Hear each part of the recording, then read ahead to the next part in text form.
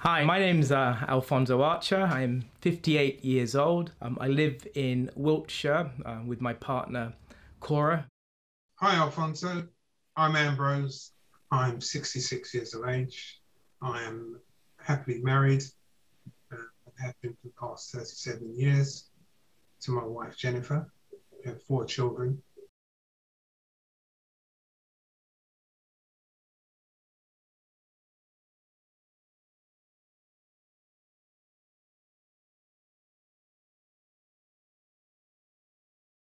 What side effects did you notice?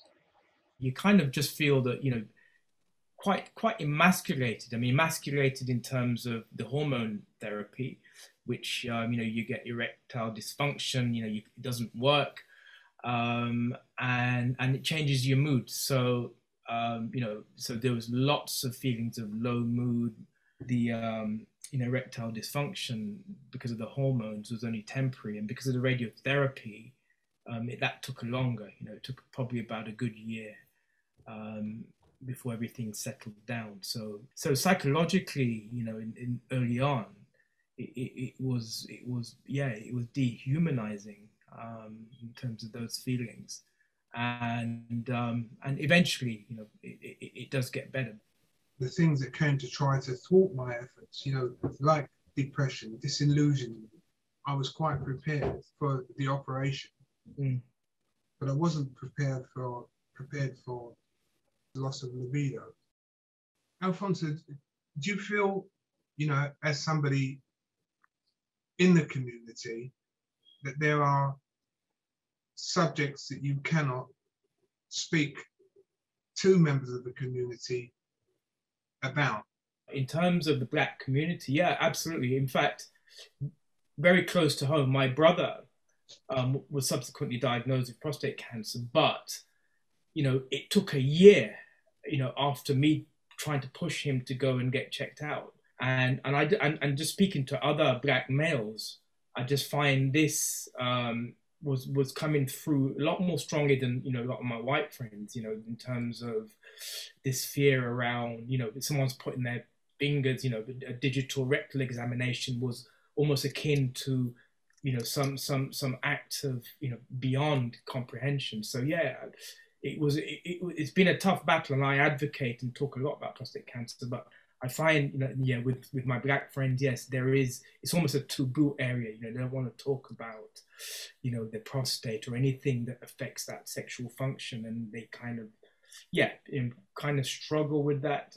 Did you feel that you could talk to your friends about the side effects of prostate cancer? Were they receptive to what you had to say? It was difficult initially, but, with time and experience of talking about that, it became much easier. And I found people were actually understood the more you explained it to them. And then you have your GP.